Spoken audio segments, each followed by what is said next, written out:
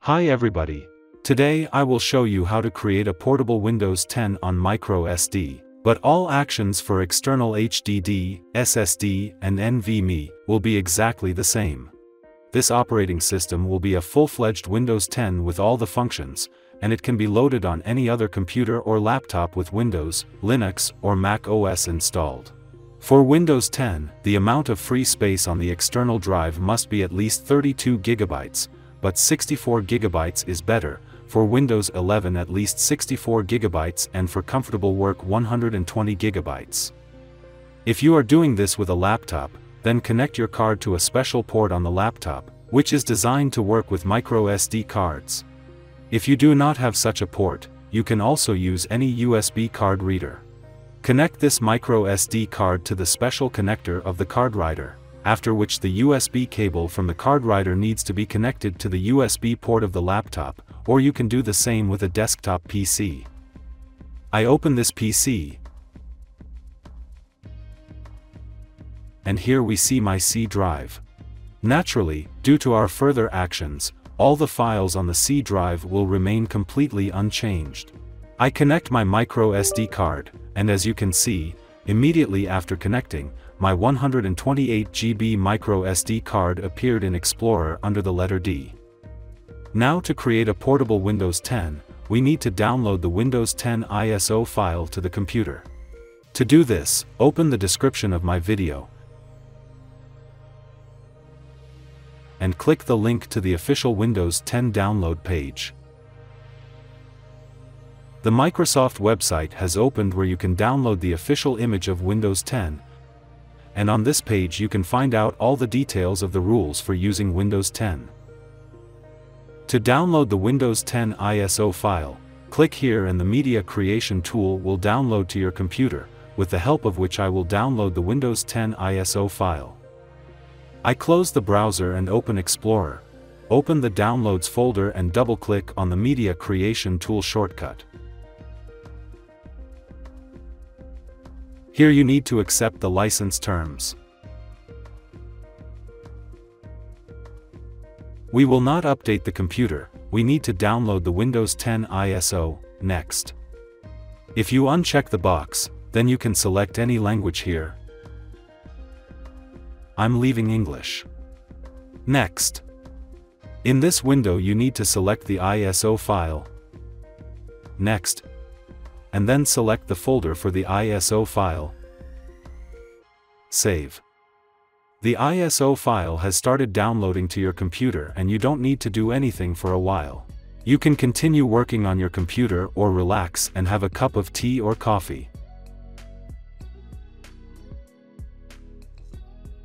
The ISO download has completed. Finish. And now we need to download the application to write the ISO file to the USB memory drive. For this purpose, I suggest one of the best free applications in this line. This is the Rufus application. Open the description of my video and click the link to the official Rufus download page. Scroll down a little and click here. This is a small application and it quickly downloaded to the computer. I close the browser and open the Downloads folder. I double-click on the shortcut and the Rufus interface opens. Everything is simple and clear here. At the top we see my microSD. If you decide to burn the ISO to a hard USB drive, check the box here. Click Select, and select Windows ISO. Open. Now we need to select the ISO recording method. This is Windows to go. Here you need to select a disk partition scheme, MBR, or GPT. If your microSD card is GPT, then you need to select GPT in Rufus, but if the microSD is MBR, then you need to select MBR. To find out the layout of the microSD partition, right-click on the button, Start, and select Disk Management. In this window, right-click MicroSD and select Properties. Here you need to open the Volumes tab, and in this tab we see that the partition scheme of my MicroSD is GPT. This means that in Rufus you also need to select GPT. Now you can click Start, and in the window that opens you need to select the Windows 10 you need. To save a license for Windows 10 on a MicroSD, you must select the same version as on your computer. If you had Windows Home, choose Windows 10 Home. If you had Windows Pro, then choose Windows 10 Pro, and your license will apply to this Windows in the same way. In the window that opens, you can select the settings at your discretion. I will not check the box in the top line so that using this flash drive I can remove the virus on another computer, transfer files from the disk to another disk, and so on. OK.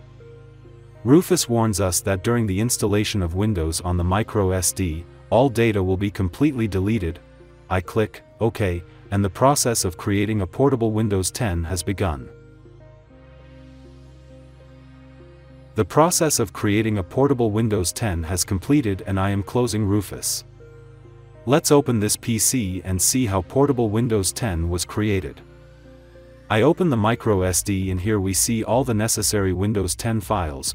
Now we need to continue installing Windows 10, and to do this we need to restart the computer, call up the boot menu and load the MicroSD.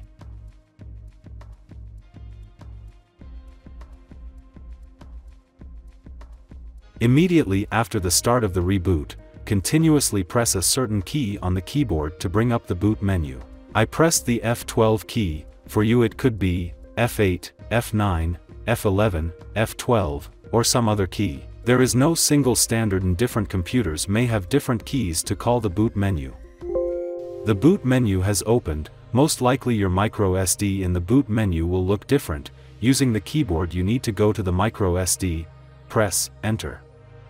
The Windows 10 installation process has begun and the computer should reboot several times. In this window you need to select your region. Yes. Select a keyboard layout. Yes. I'll skip this. In this window you need to read the license terms. Accept. I will use this Windows 10 for personal use. Next. In this window, you can sign into your Microsoft account. To create a new Microsoft account, you need to click here. To create a local account, click here.